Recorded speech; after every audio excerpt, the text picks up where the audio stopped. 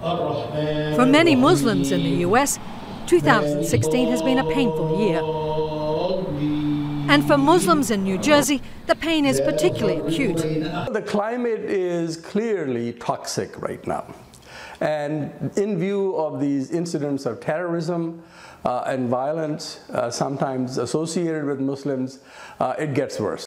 They're facing renewed scrutiny after a community member is suspected of carrying out militant attacks. Just days after the 15th anniversary of 9/11, bombs exploded in New York and New Jersey.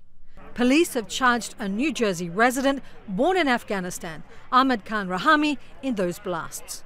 On the campaign trail, the Republican presidential nominee Donald Trump is vocal about issues of immigration, especially when it comes to Muslims. I do want surveillance. I will absolutely take database on the people coming in from Syria if we can't stop it. In Basking Ridge, New Jersey, that rhetoric is making a difference in an unexpected way. Donald Trump probably is a blessing to the Muslims. I know it's strange, right, to hear that from a Muslim, but he's a blessing to the Muslims because he's made Muslims become more politically astute, more politically aware.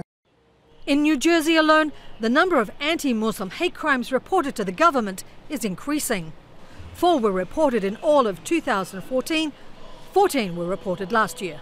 We feel that for Muslims, if we are concerned about our rights being protected or not being protected, it is up to us to be a part of the process where we can have a say.